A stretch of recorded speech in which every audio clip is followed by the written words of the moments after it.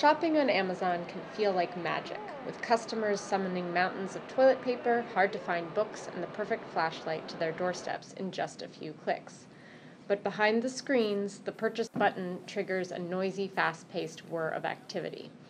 At Baltimore's new Amazon warehouse, tens of millions of items, diapers, Post-its, frisbees, video games, salad spinners, shower curtains, history books, lie in wait. Roughly 16 miles of roaring conveyor belts carry the goods around the massive white building, from truck to shelf to packing and out again to customers.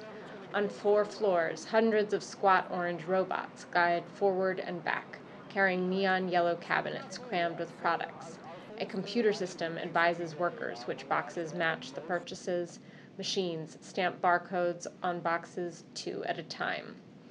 The 1 million square foot fulfillment center, which the state and city lured to Baltimore 2 years ago with a more than $43 million incentive package, started operations March 30th while still under construction. Now tens of thousands of packages ship to customers each day from the building.